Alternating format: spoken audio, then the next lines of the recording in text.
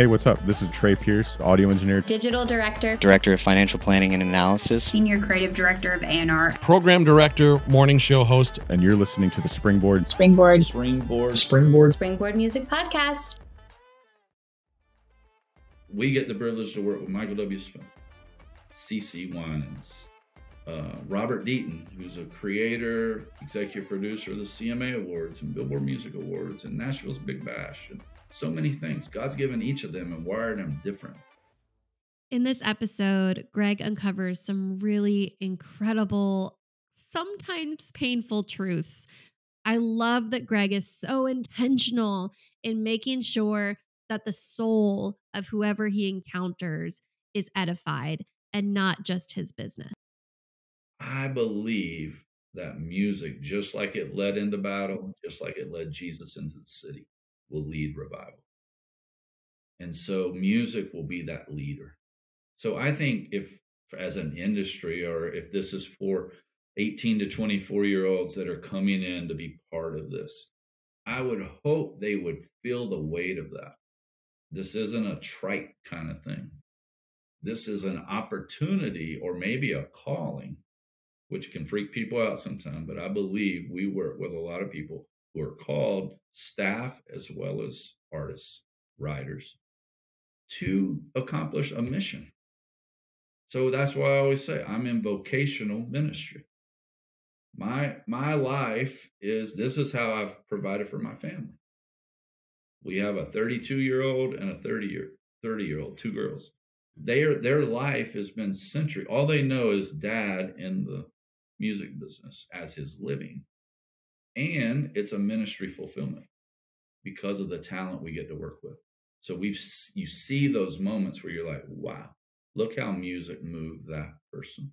Look how God showed up in that moment. If we lose sight of that, that's what I would encourage your 18 to 24-year-olds is, I hope you love music. And I hope if you're getting in the faith music business, which it is a business, I hope you feel that responsibility of this as a carrier of good news. The hope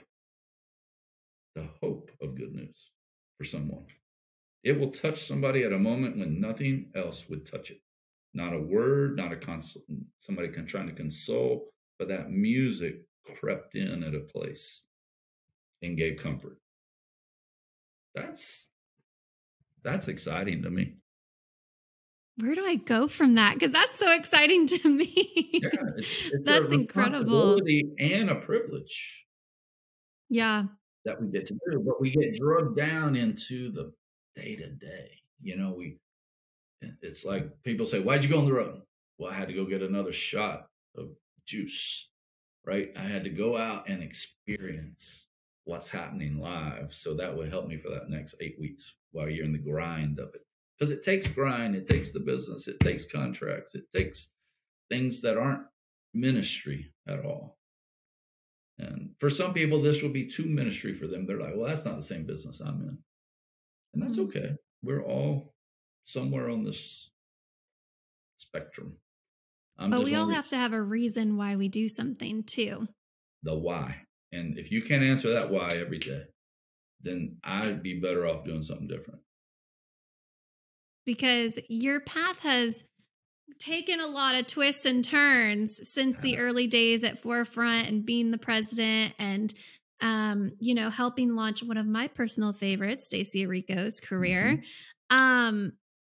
Then you left and did some secular work with, Coldplay, Janet Jackson, I think is in that list. And then you did something people only dream about, which is taking a 65-day sabbatical and traveling the world with your family. We did. And then you took on managing, and now you're a partner at the MWS Group, which how do we talk about all of that? You have had so many experiences and careers that I feel like we could do an episode on each season and get so much value from. It was a privilege. I will say that. I mean, I've loved each season. Once the business changed and I went inside of EMI proper, that was how I worked with Coldplay and Janet Jackson and Corinne Bailey Rae and all these artists, because they would get on the global priority team, and we got CeCe on the global priority team. So on behalf of EMI-CMG, I got to serve on that team that was made up of our companies from around the world. And when those artists got chosen, then you would help look at that globally. So I didn't, just to be clear, I didn't manage any of those acts. I got to work with those acts as part of the global priority team at EMI at that time, with one of my dear friends, Mathieu Privot Laureat, who just is a French man who lived in England, who caught a vision. And when you say CeCe, that was a great privilege. I got to meet him. It was a cool intersection while I was in London. He was just coming on. CeCe, I was able to get CeCe to him. He became passionate about that. And then she ended up making the priority list. And then, you know, was 2.5 times platinum in Japan and gold in so many countries. And again, a song that Kevin Kadish wrote with Lucy Woodward, More to Life, was that big single that went around the world. And Kevin also wrote, who's a great writer here in town, Kevin Kadish, just a good friend and a great talent. And he also wrote Stuck with Stacey Orico. I remember these songs. And then I'll pull this all the way around real quick so it ties to the sabbatical. So then I decide, I really felt God was pushing me to exit. Bill Hearn, again, great friend. We were able to work through that because I still owed time. And it was a great next season. I did a quiet retreat with our friend Al Andrews from Porter's Call. I love Al Andrews. I'm a big fan of Porter's Call. Pam and I have been supporters of Porter's Call since the beginning, and we believe in it as its mission, as its why. You know, that these artists, if they're not healthy, they have nothing to say. And so they have to be healthy to go. And so I never feel like we're asking, if I ask anybody to contribute to Porter's Call, I'm asking them to invest, because more than likely they're benefiting from the health of the artists. And Al and that team help keep artists healthy. So we did this. And then during that, I journaled and I wrote this trip out, what I thought we would do as a family. And so the summer of 2007, we did a 65-day trip, 5 continents around the world. We called it the Ham Fam Adventure because it wasn't a vacation. I hope you made t-shirts because that's amazing. We did. We had a t-shirt that was Ham Fam Adventure. Our entry was, my girls were 14 and 16, just shy of 17 and 15. And they had to journal. So we had 4 journals. We all had to journal. That was our daily entry to doing this trip. And it was great because we got to serve in an orphanage in China. And then we checked in the 4 Seasons in Shanghai. And then we were with Compassion International at an AIDS work in Africa, in Kenya.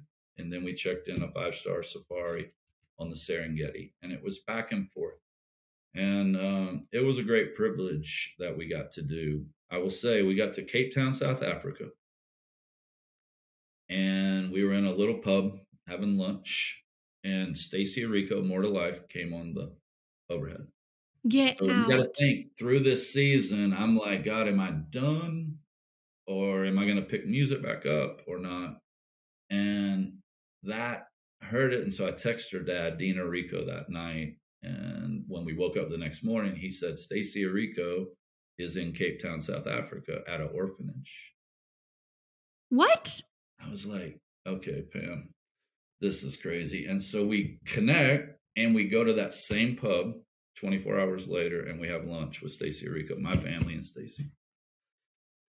And for me, it was wild. Like God just saying, you're not done. That was my nudge.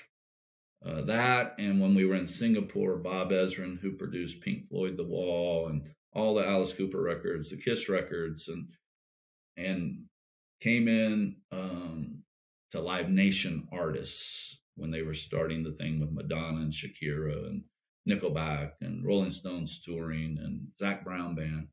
And so I came into that because I talked to Bob that night from Singapore, and I wrote in my journal, this is the first time I feel like I'm maybe not done. I'm supposed to do something else.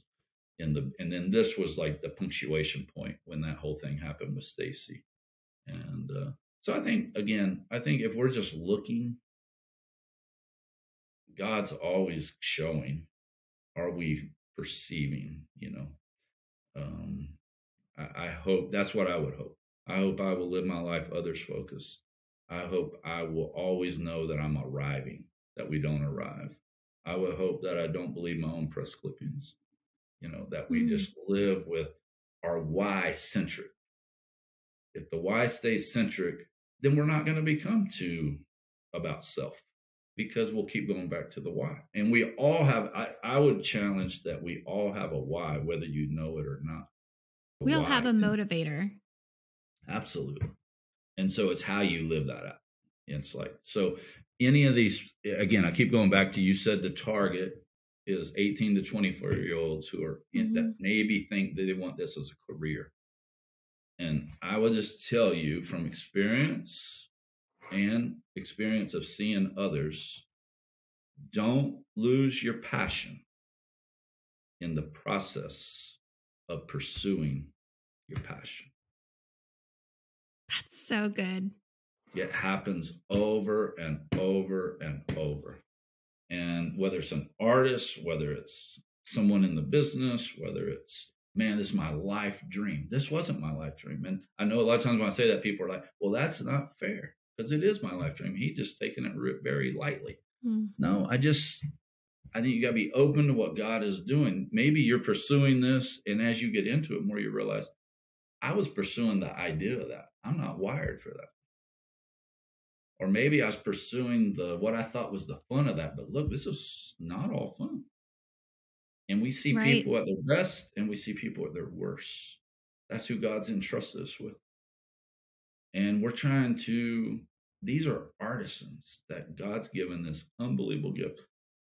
We get the privilege to work with Michael W. Smith, CeCe Winans, Robert Deaton, who's a creator, executive producer of the CMA Awards and Billboard Music Awards and Nashville's Big Bash, and so many things. God's given each of them and wired them differently. I would just say, I feel like we are an artist development company. We're artist developers. Yeah, manager as a role traditionally is the most intimate relationship to an artist, because you touch everything. You see, they have agents that do this, and they have labels that do this, they have publishers that do this, they have business managers do that. We kind of are looking at everything, strategy to fulfillment, to touring, to resources, to publishing. So you're touching every aspect. I just think manager a lot of time it can have a connotation that I don't always like, when you see it portrayed a lot of times. We're about artisans. And if their hearts are healthy, they're going to probably produce the most. And if we focus on transformation, I think transaction will follow.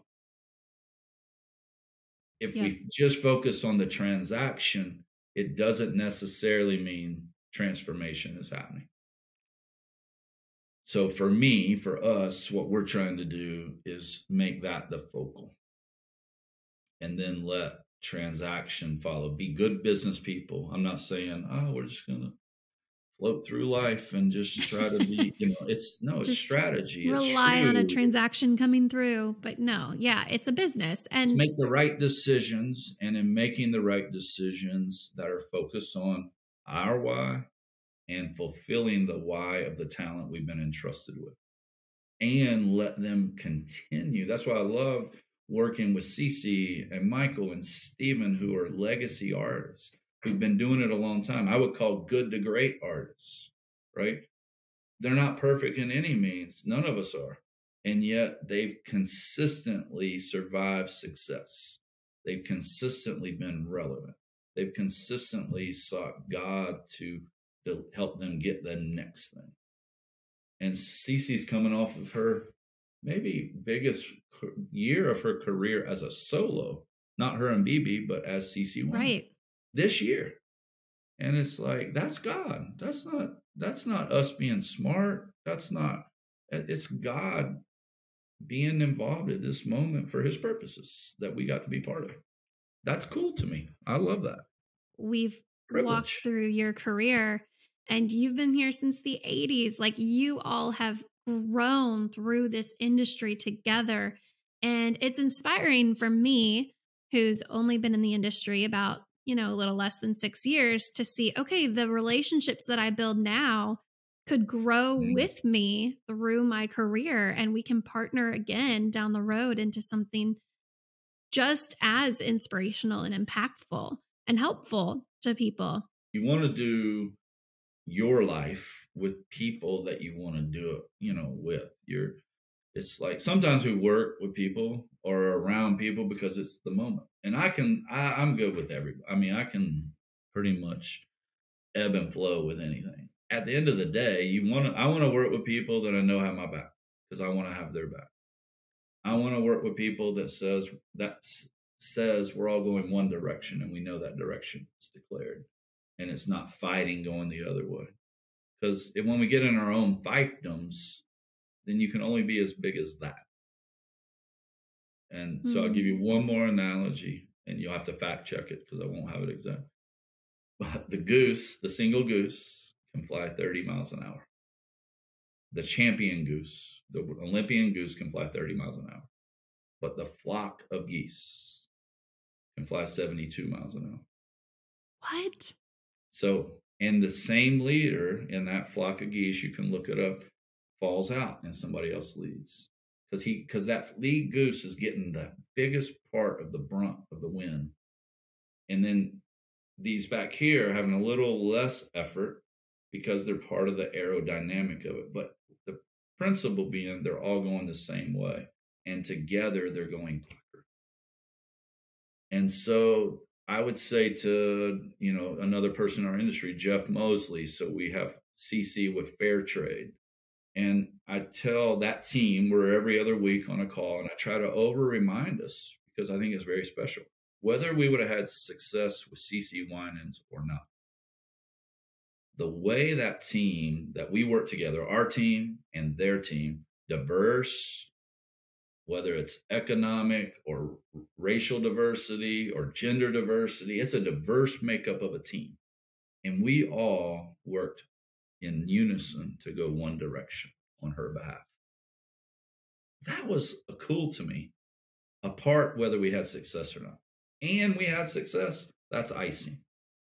It was already success to me that this was working that seamlessly, because I think it's a beautiful picture. There has been so much wisdom.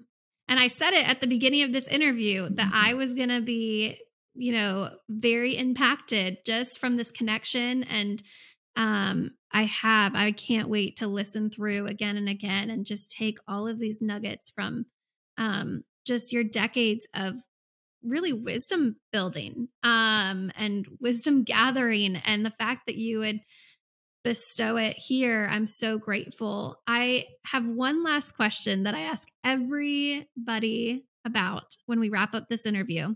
And you kind of already hinted to the answer. All right. Do you believe you're living the dream? Today, I believe I'm living the dream that God's put in front of me today. Yes. I'm excited. At this point in life, it would be easy to be very callous. This industry, and that's what I go back to who this is for. You don't enter this, it's a calling. Anything you do in life, you need to know you're in it, and don't let others force you to it. You got to know it for yourself. This is what you're supposed to do. And so, but it's not all roses. It's not all negative. It's somewhere there in the middle. And so you got to have tenacity to do it. So I would say yes, for this season right now, I feel very energized about what God's doing and what we get to be part of, and the successes we're having. Again, that are long-term relationships that get to come back together. And so if it was a yes and no answer, yes is the answer. If it had a caveat to it, then you can add some of my reasoning behind it. But there's been times where I would say, no, I'm not living the dream. I'm surviving. I'm not thriving. I'm just getting by. That season where we were in this decline, or when God's saying maybe, hey, I want you to let go. Letting go is very difficult. It's our identity. And again, I would say to the audience that maybe want this to be their career, don't let this become your identity. This is just a thing. Your identity is you. When you just say to somebody, hey, I'm Greg Ham. And when I left EMI, that was, I would say that 6 months was like, even though I thought it wasn't my identity, it was more than I let on.